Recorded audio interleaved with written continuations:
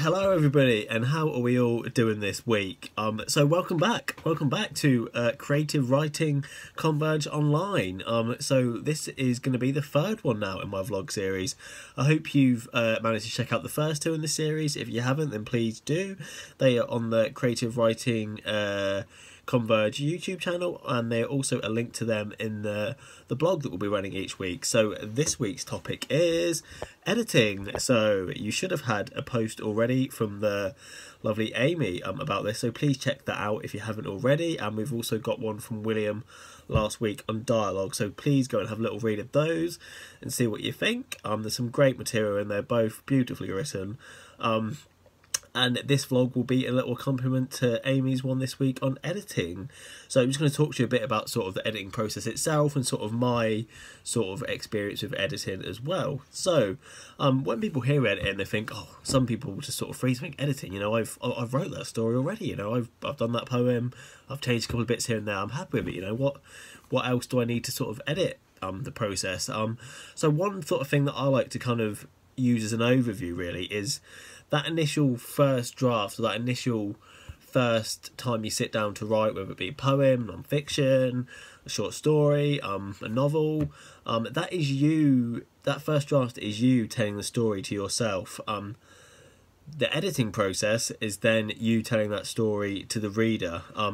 So often when you start writing something, you might have sort of a general idea of it in your head. You might think, I want this to go this way, but there's a lot of bits that still need working out. So that kind of writing process is you sort of finding those little bits out really. So you might have an idea of the sort of the characters that are going to appear. You might have fleshed out a lot of the plot. You might even kind of know the ending sort of, but stuff changes and evolves during that first draft, and that's great. That's sort of what we want really, you know. That's the beauty of writing. When you sit down, you know, you're in control. You know, you can change sort of whatever you want as you go.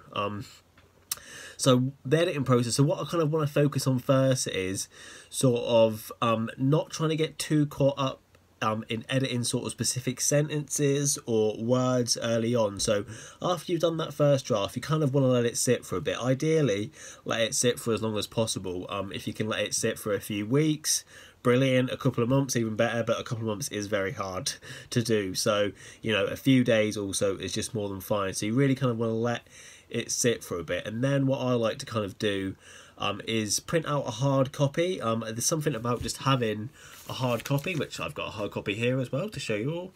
Ta-da! In your hand, there's something about having that. And then it's also kind of handy as you get to the later bits in the editing to mark bits off and highlight and that, and you can sort of also by hand as well, because a lot of you may be writing by hand.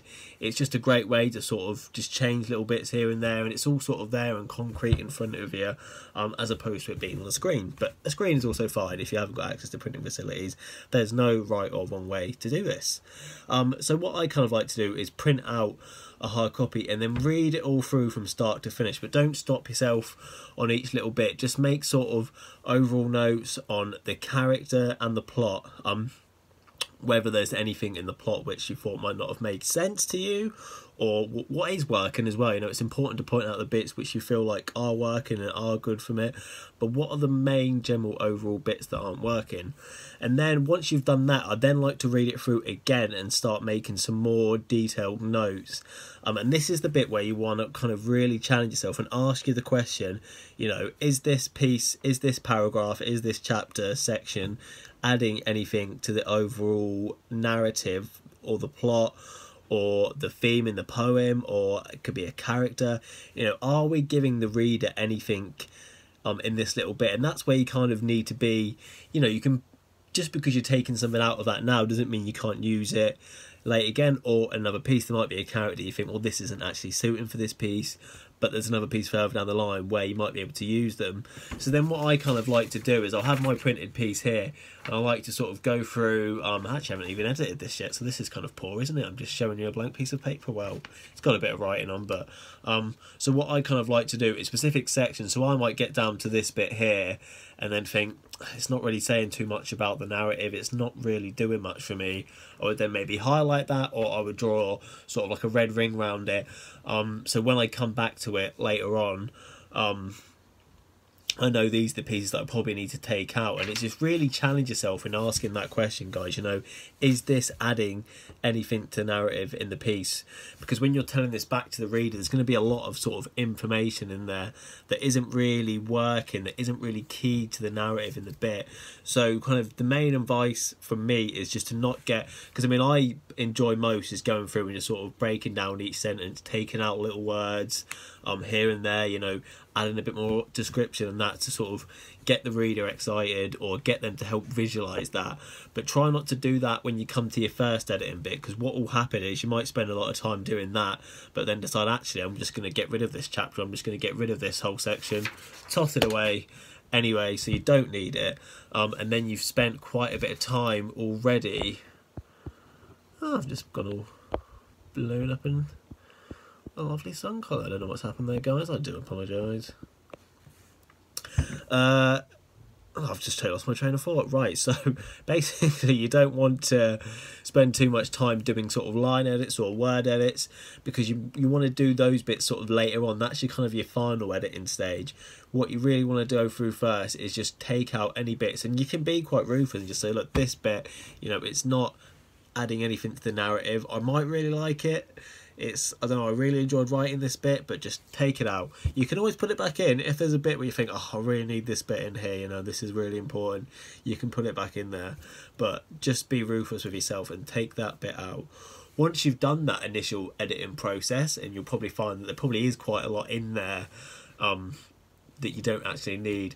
And then just coming back to the bit about letting it sit as well. So the longer you leave it sit for, the more sort of you'll know when you read it back bits that aren't really adding anything to it. So if you can, you've got a piece that you've been working on for a while, put it aside for a few weeks and maybe just start something else if you're kind of happy with that first initial draft. And then when you come back to it, there's just going to be like, oh, I don't need this anymore, I don't need this anymore. And just really sort of push yourself. And if you can get someone else to read it for you as well and give you any feedback, that is also great. You know, all of us at Converge here are one big team and that, and everyone is always happy to read anyone's work at any point. So just have a go at that this week then, guys. If you can get the hard copy, do that, that's great. If not, edit on the screen is also fine, but try not to get too caught down into the little details. It's the big chunks that are going to make the real difference in your writing, guys. So that is it from me this week. Take care, guys. Have a lovely week. See ya.